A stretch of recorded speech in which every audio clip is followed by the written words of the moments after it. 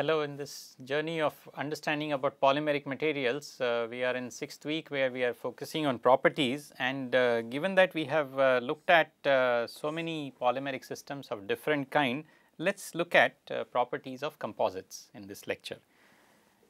And we will do this by first looking at what are the different types of fillers or reinforcements which are used in these composite materials, because the type of fillers will determine the eventual properties of these material systems.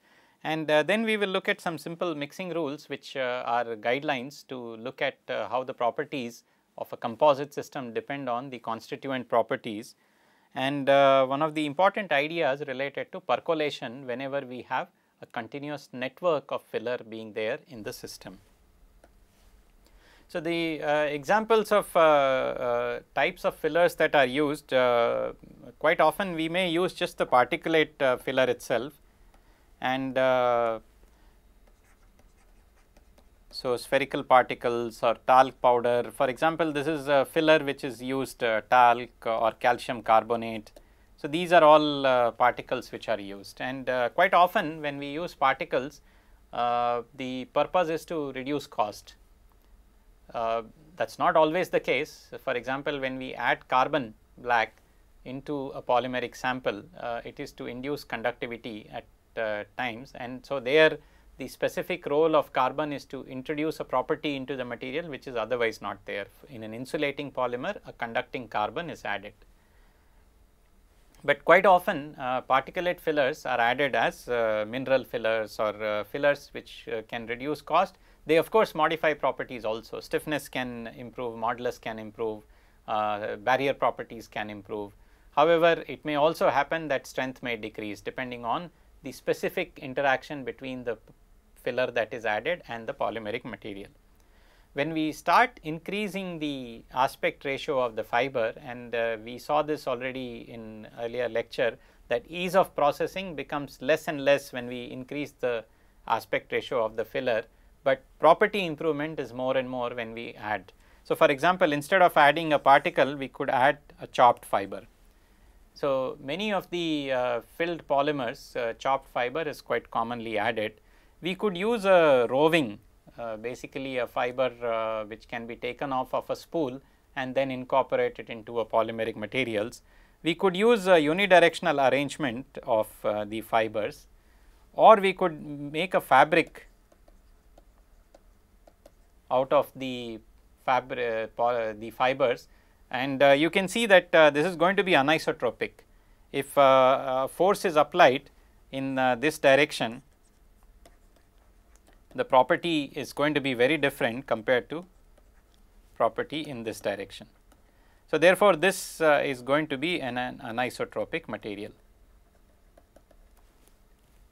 while this will be isotropic.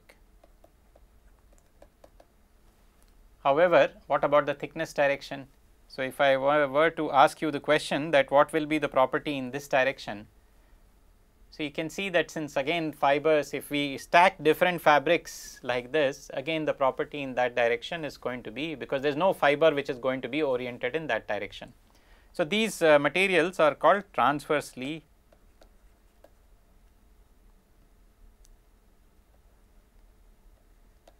isotropic,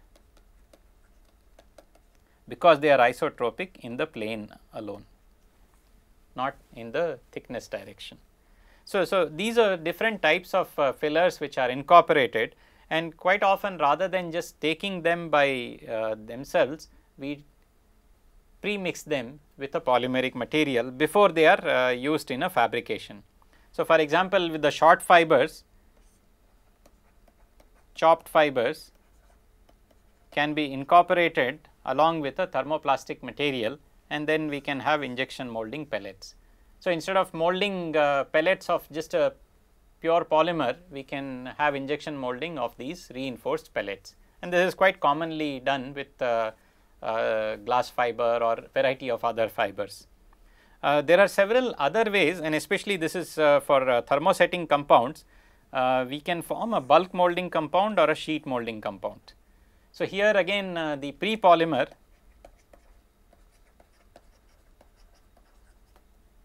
plus fiber are mixed together, and then during processing this mixture is cured. So, since it is pre-polymer and fiber, then this can be molded, you can shape it, and once shaping is finished, then you can induce curing in the material, and therefore curing can happen. And curing would imply basically higher temperature, so that cross-linking reactions can take place. So, for thermosetting materials, usually SMC or BMC as they are called are composite forms which are used.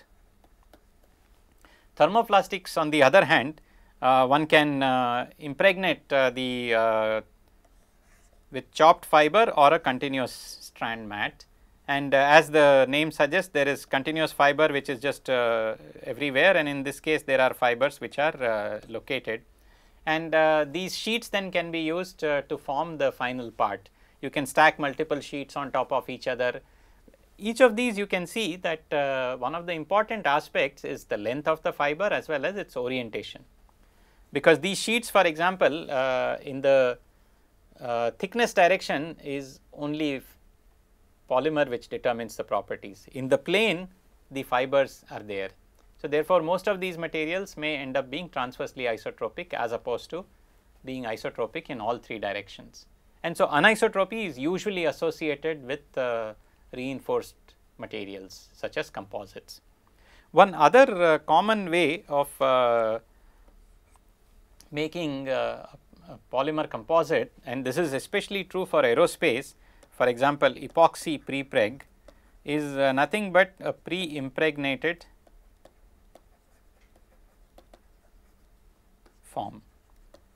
So, the fabric, as we saw earlier, fabric is taken, and so fabric of a reinforcement plus epoxy pre-polymer is added together, and we prepare tapes of these materials and we can keep them as rolls. And in fact, it is quite interesting to observe how a complex part such as aerospace wing, aeroplane wing, or large parts which are required for aerospace applications are made. If you just search for prepreg hand layup, you will see that these prepregs are unrolled and then they are by hand laid on top of each other, and then this whole assembly is put in the autoclave as we saw in an earlier lecture, and the autoclave can be size of rooms and bigger rooms and halls and things like that, depending on the size of the part that is being cured. So, in all of these ease of processing is not there because of these continuous fabrics which are there in the material. However, from a material performance point of view, excellent performance is obtained because of the continuous fibers being present in such systems. So, what are the properties of composite once we mix the fiber and the, so fiber and matrix are mixed in certain proportion with of course, the volume fraction of both of them summing to 1. And the modulus can be a rule of mixture where there is a parallel and then there is a serial addition of these. For example, if you have two materials which are bonded to each other with a perfect bond, and then we are applying a force on this, and the question is what will be the strain in the material. So, given that there is a stress in the material, what is the strain in the material? And we could have the same material combination in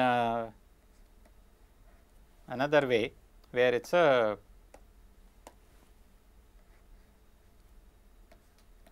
and this idea we will see again later on when we look at models of viscoelasticity also.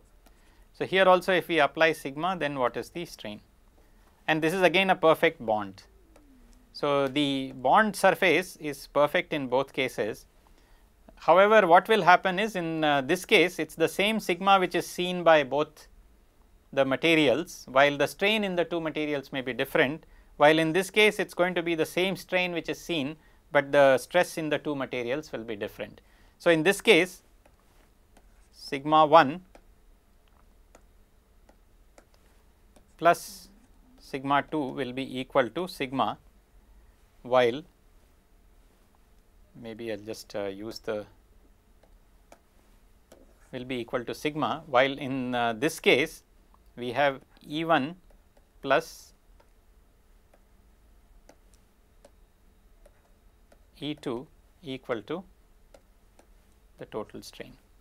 So, the series parallel combinations are what based on these mixing rules, and can you try to say which one is parallel and which one is series?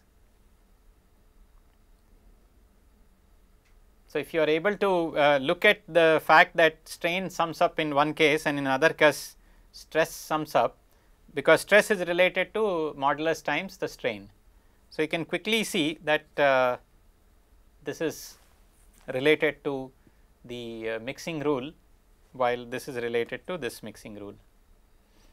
And so, these mixing rules are guidelines by which we can try to analyze the response of a composite material. However, the mixing rules are very simplistic, and there are several other models which are present. For example, Halpin-Tsai model, which has been around for 2-3 decades or even more, and where depending on the aspect ratio of the fiber and depending on how the arrangement of these is, we can calculate the overall composite properties in terms of volume fraction and the aspect ratio of the filler. One of the other things that we have to consider while looking at the properties of composites, one is amount, which we have already discussed. So, higher the amount will lead to greater reinforcement. However, distribution of the filler is also equally important. When we are processing a polymeric part, the fibers can get distributed differently, and we can observe some regions where there is only polymer and some region where there is largely fiber and very less polymer. So, such possibilities will lead to a maldistribution of fibers, and clearly properties will vary from point to point.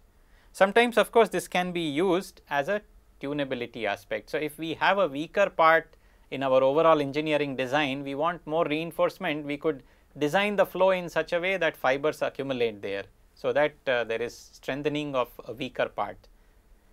But more importantly, what we need to understand here is there is a very good correspondence between how the filler is distributed and what is the property of the material. So, not only do we need to know the overall amount of the filler, we need to also know its distribution and its orientation. And one of the aspects which is also important related to composite property is the idea of percolation. Whenever we add small amounts of filler, reinforcement is going to be not very high. As we start adding more and more filler, we reach percolation where fillers start touching each other. So, for example, if we use let us say chopped fibers in a sample. So, let us say we are preparing a composite sample and we use some chopped fiber. If we use them in low percentage, you can see that all the fibers are not interacting with each other, and we say that percolation limit is not reached. However, if I increase the percentage of these fillers, and then what happens is again they are randomly oriented, but now there is a percolating network of these fibers. Now, if these fibers are conducting while the polymer is not, then we can in fact reach electrical percolation. These fibers certainly will carry the load more than the matrix, and therefore mechanical percolation is also reached. So, by measuring modulus or by measuring conductivity, we can also find out whether percolation is there. And one of the reasons for percolation to be important, let us say for example, for conductivity, is the fact that conductivity as a function of volume fraction can increase order of magnitude. So, this can be 7 orders of magnitude or even higher. Can you guess why that is the case? Because if let us say there is 0 volume fraction of the filler, then basically the material is insulating. and conductivity will be 10 to the power minus 7, which is or 10 to the power minus 10 or 10 to the power minus 14. And once carbon is added which starts connecting with each other, let us say a nanotube is added or a graphene sheet is added or any other fiber which is conducting is added, then what we have is electrical percolation, and then conductivity can increase all the way up to 10 to the power 2. So, we have not just 7 to 10, 12 orders of magnitude of change of this conductivity. So, one idea associated with percolation is this orders of magnitude change in properties. And so, whenever we reach this phenomena of percolation, this kind of significant change in properties is observed, and this is also observed for many composites materials. The other key therefore is the processing technique has to ensure that we either achieve uniform distribution or a targeted distribution. So, as I mentioned, if we want a certain part of the polymeric part which is thin and it needs to be strengthened, we can design it in such a way that it may have higher fraction of fibers. But then this target distribution has to be achieved using the processing technique and the flow rates and whatever molding conditions, temperature, pressure we are using. And just to look at the load carrying capacity that we have been talking about. So, if a composite material consists of 30% by uniaxially aligned glass fibers. So, clear that orientation is very important, and the fiber properties and the matrix properties are given, and then if you apply a 100 megapascal parallel to the fibers. So, depending on the mixing rule that we discussed on the previous slide, we can then evaluate the strain which is there in this material. The other aspect of composite material performance is related to electrical or thermal conductivity, as we have discussed. And here again the model which is used for a very dilute system is related to Maxwell development, where the conductivity of fiber and matrix is related to the overall thermal conductivity of the composite.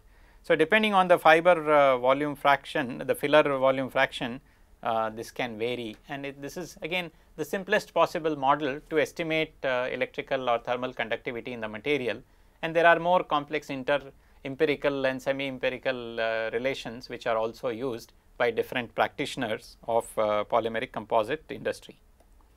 So, with this I am sure you can looking at the mixing rule calculate the overall percentage strain that is possible, and it just depends on what is the volume fraction 0.3 and 0.7 that is added and the properties of matrix and the fiber.